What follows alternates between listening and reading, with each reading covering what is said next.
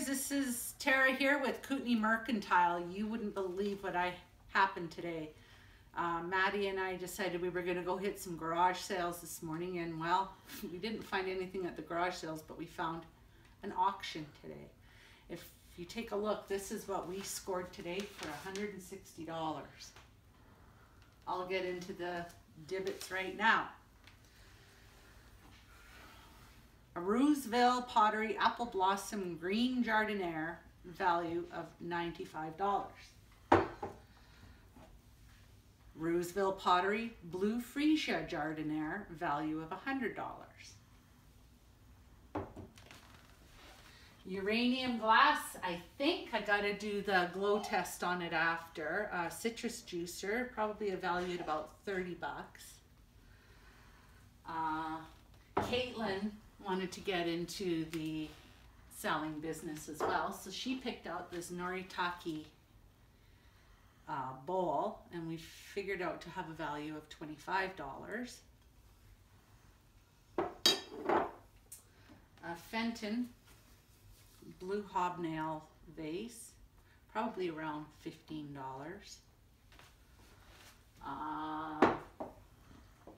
Fenton again. Silver crest, white milk glass with a ruffled edge, little bowl, value probably between $30 and $40. Another Fenton, I believe, maybe, if it is, it's a little kind of bud vase, probably about $20 or $30. Madeline picked out the Steiff owl. He's worth about $50. Thanks, Mandy Kennett, for helping with that one. We've got ourselves an antique Western stoneware 2-gallon whiskey moonshine jug. Probably can get about $80 for this one. We've got here a Murano angelfish. We can get about $115 for that. An Eller vase. A little bit more research is needed, but we can get about $60 for this one.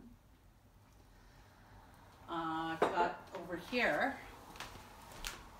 some Kaiser West Germany. Hang on here, gotta find it. West Germany Olivia bowls and a big bowl. I'm gonna part those out for probably about $10 a piece. The bowl maybe $15. Then over here, if you want to come over here, Maddie, this set right here, that is all Nippon hand painted pansy set. We've got a big plate, smaller plates, a bowl, milk container, sugar container, and a teapot, and it looks like I can get around $200 for that. Back up.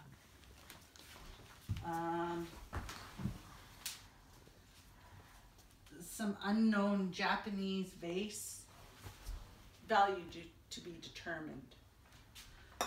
Over here, I've got possibly got to do the glow test, a uranium glass perfume bottle. I've got a blue crystal perfume bottle, another crystal perfume bottle, and another perfume bottle. I have research to do on those as well.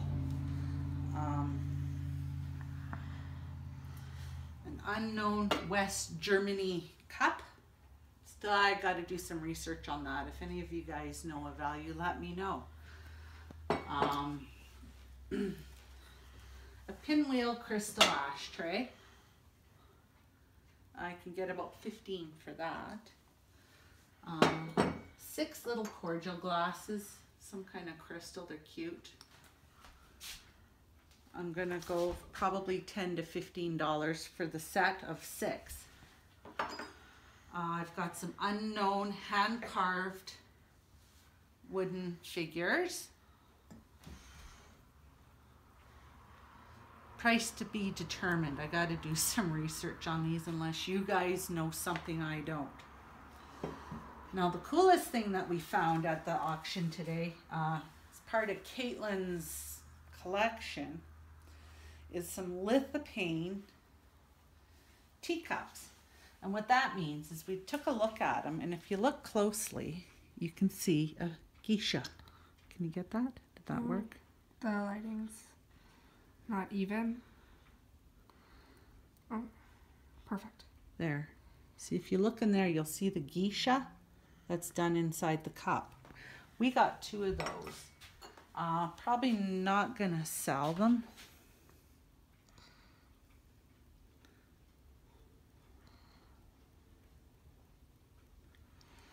Just because they're really cool, and we kind of like to keep some of our treasures.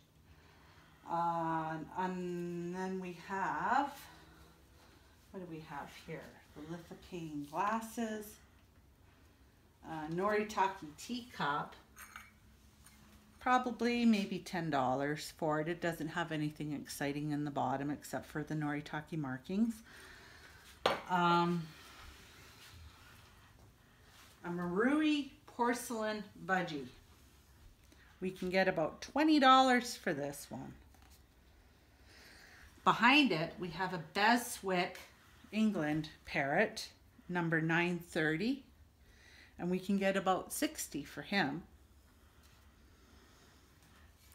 We've got some Goebel figurines. Goebel is the company that made your Hummel figurines and stuff like that.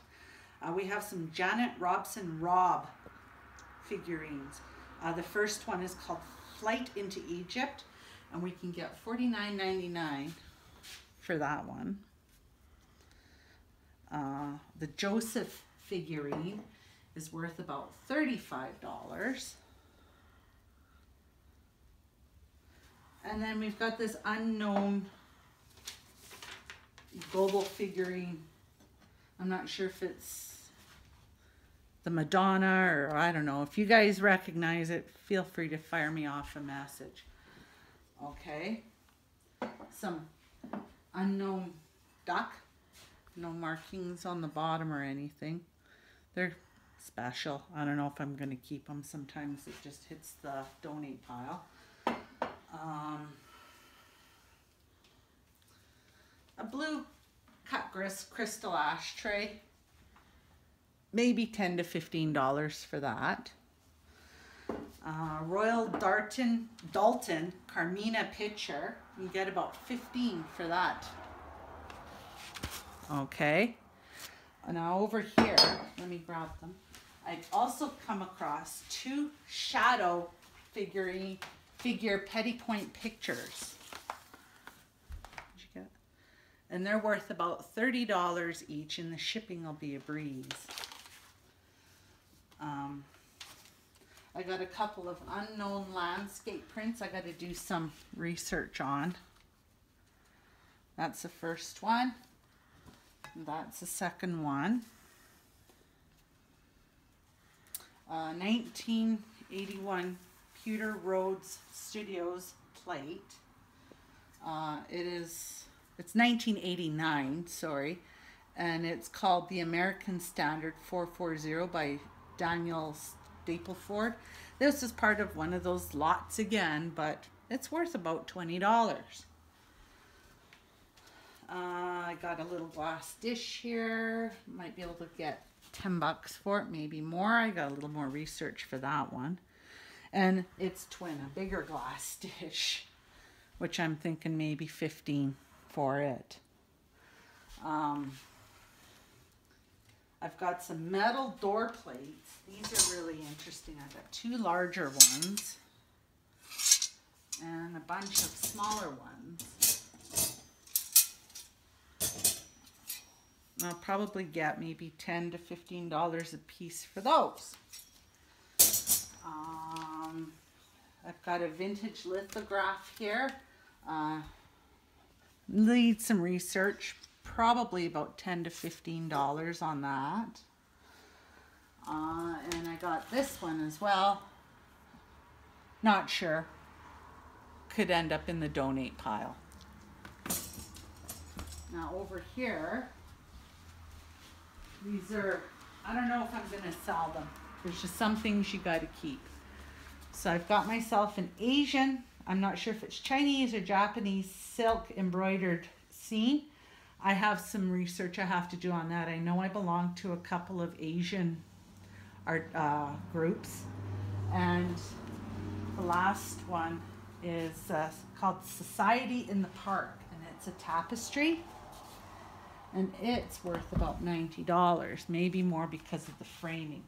So that's our haul today.